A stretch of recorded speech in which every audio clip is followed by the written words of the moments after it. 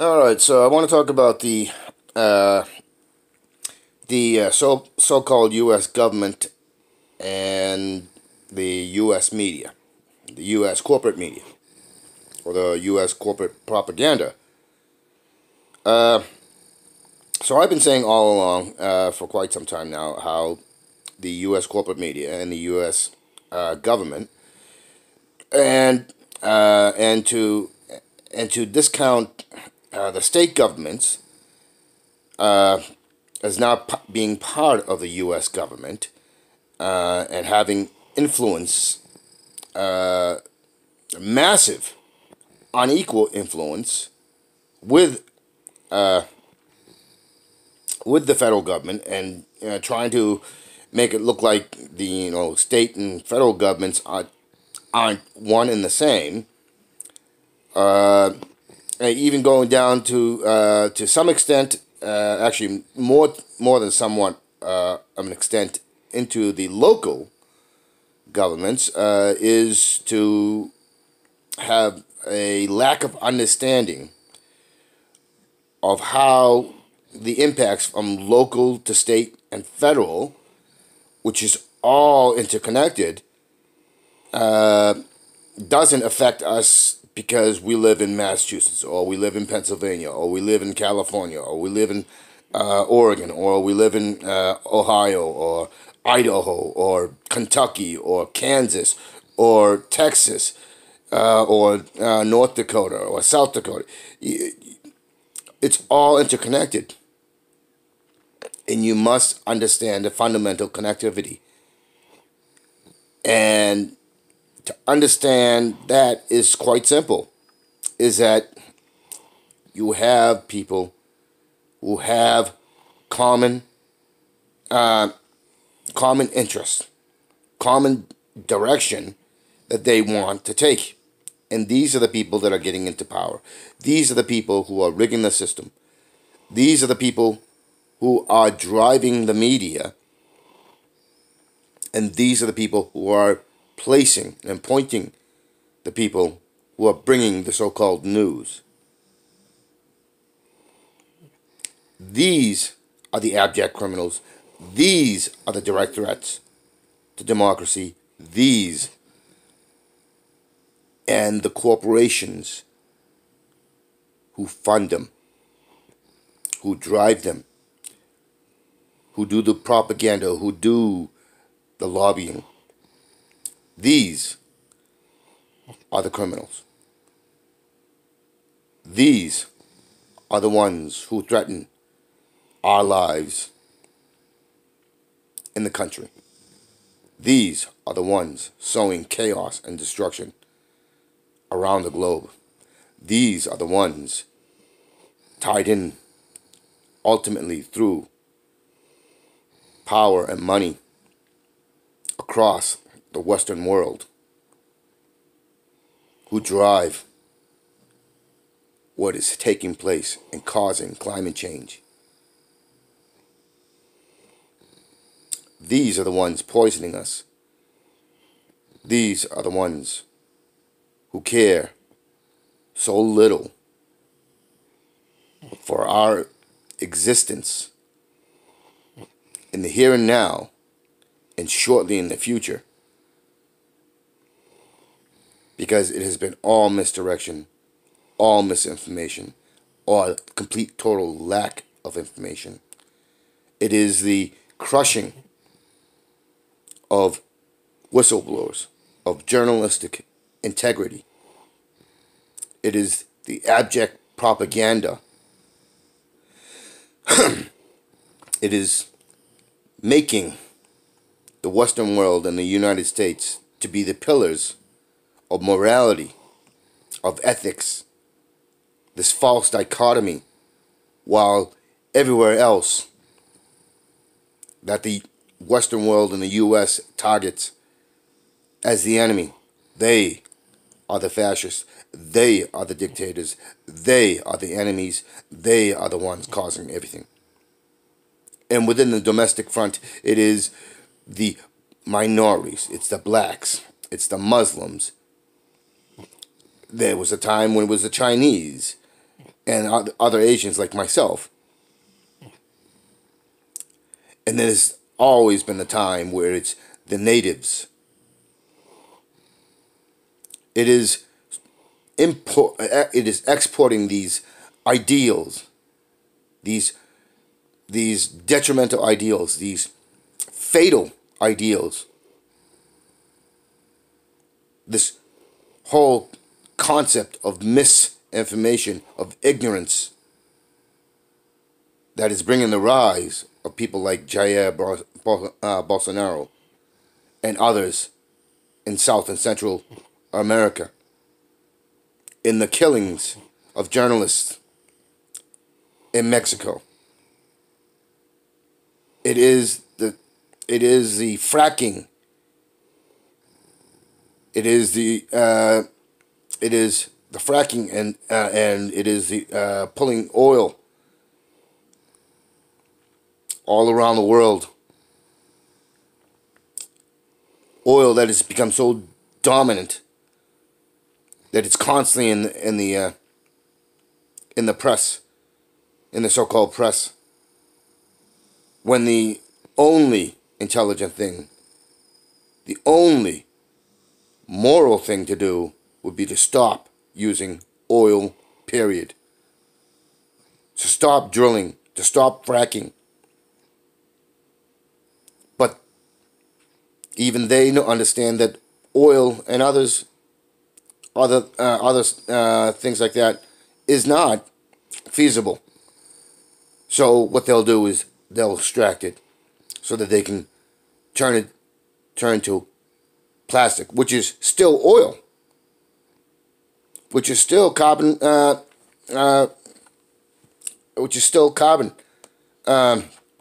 infrastructure, which still is killing us. So you have all this going on. You have whistleblowers like recently with Daniel Hale, an ex-Air Force personnel who did like Chelsea Manning, who did like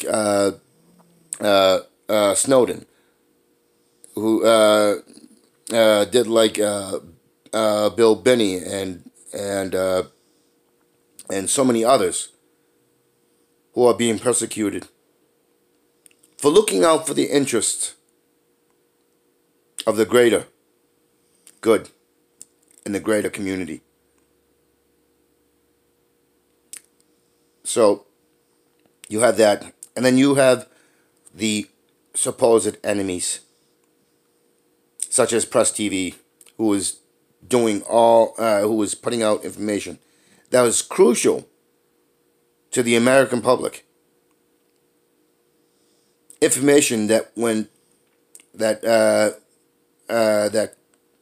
goes counter to what the Western world in the U.S. wants. The stuff that imperils them because it informs the West and the U.S. of what their governments are doing.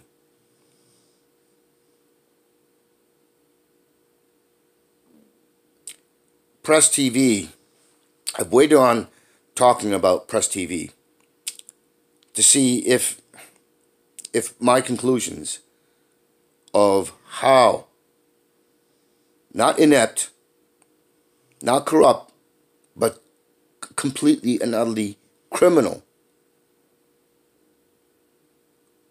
And when your self-interest, when you have billions of dollars, and your self-interest override the greater good, when they go to subverting and oppressing, then you are an abject criminal. You are the worst sort of criminal. This is what I talk about when I say that they represent an imminent threat. And it's not really, that's really a false narrative, because imminent means that it may be something down the road when it's actually happening right now. It's how we lose in the system where we lose our money when we are struggling to pay our bills, when we cannot get a proper diet, when we cannot have a a medical system that works to keep us healthy, when we lack the ability to educate ourselves because of the cost, when we must constantly be wary about everything, and then it depresses us. Makes us fatalistic.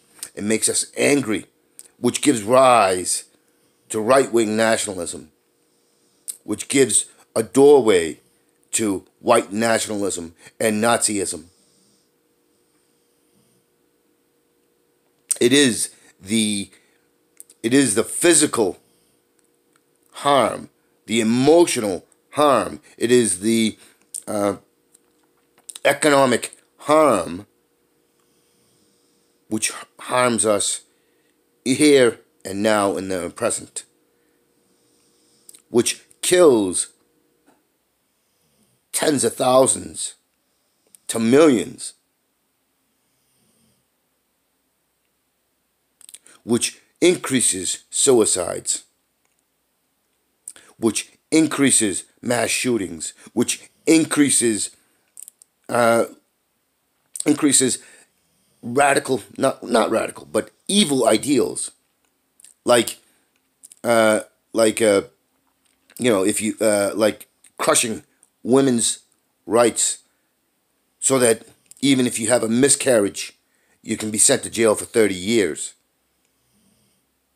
A miscarriage, something that Ben Shapiro seems to have missed when he says it's a scientific fact. Well, it's a scientific fact that miscarriages happen. You have no control. It is this sort of thing where you have a Ben Shapiro and others talking complete and utter nonsense. And it's not just nonsense, it's criminal to be talking this sort of stuff. To be sowing this sedition that directly impacts our mothers, our sisters, our aunts, our girlfriends, our female friends, to dehumanize these people.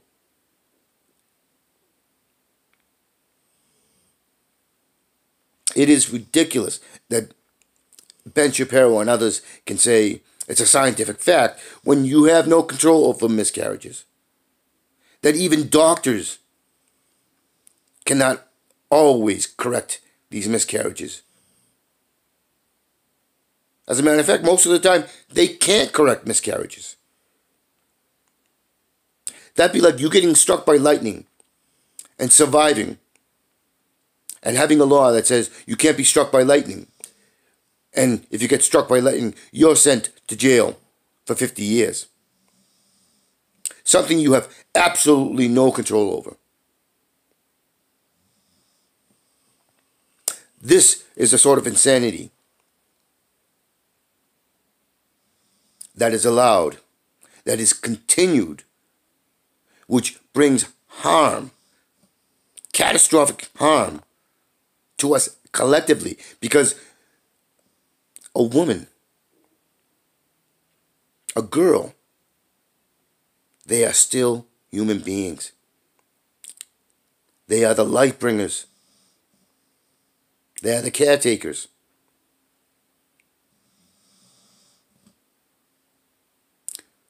Just for the fact that they are human, they should be given equality. They should be given equal ideas and equal respect by us. All of it is interconnected. All of it has harmful impacts for us.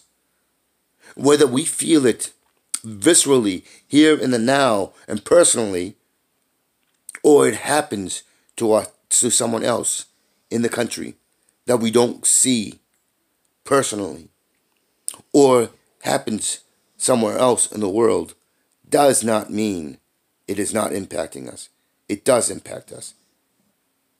And if you cannot get the moral fortitude to rise up and be outraged and be rabidly angry about the pure evil of that, then we collectively are culpable. We collectively are part of the machine that is suppressing and oppressing and killing and raping and pillaging and plundering. Because we might as well be doing that. That is why I say the only way to show a moral fortitude in equality is to take active action. And that must impact the psychological and emotional basis which the right wing and the oligarchs and those in power do not have to a greater degree, impacted so viscerally, here and now, in your face, that they know what fear is. Because through fear, you get understanding. I grew up in fear. I grew up in suffering. I understand how that has shaped me to understand how to look on others with an equality that has no equivocation. It has allowed me to empathize even with these monsters, but understand that monsters who cannot learn, who will not learn, who continue, must come to understand. And the worst of the worst must be dealt with in a final way so that the message gets out that there are limits. And the fact that these monsters have to the point where we have something that will kill us, not decades from now, but in our lifetime, which will bring suffering on an apocalyptic level to billions and bring about our extinction. That is a river too far. That is an ocean too far. This is why that we cannot live in our own insular ways. We cannot be more concerned about our own particular personal lives or our own particular ideals of morality. Because morality that allows for our imminent destruction is a morality that is too far. We need to put pressure. We need to put pressure and make sure that Press TV is allowed back on so that you can watch Press TV and what Press TV puts out. We need to go. We need to go and get the Bill Benny's and his partner and his partner in crime out of jail. We need to get Snowden allowed to come back into the country without repercussions. We need to get uh, we need to get the hero who excuse me, I can't think of her name. I mentioned her already. Oh, Chelsea Manning. We need to get Chelsea Manning out of jail. We need to allow people to inform us in our own self good who have been put in jail, who are being targeted right now. We need these voices. We need these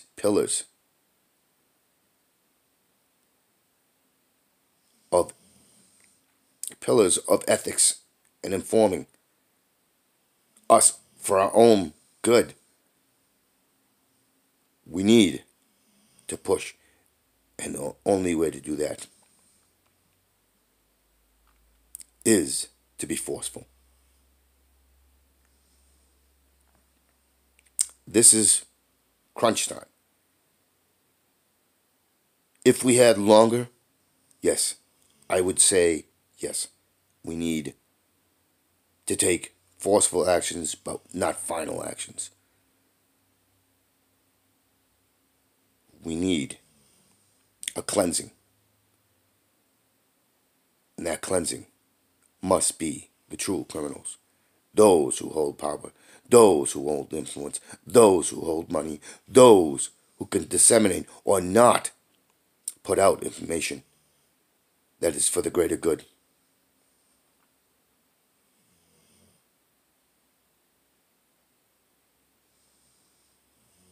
We need to take these actions because it is we who will save ourselves. We have to stop looking for others to save ourselves, and we must unite and save ourselves. Because this is not a new thing. It has been going on century after century, thousands upon thousands, millions upon millions.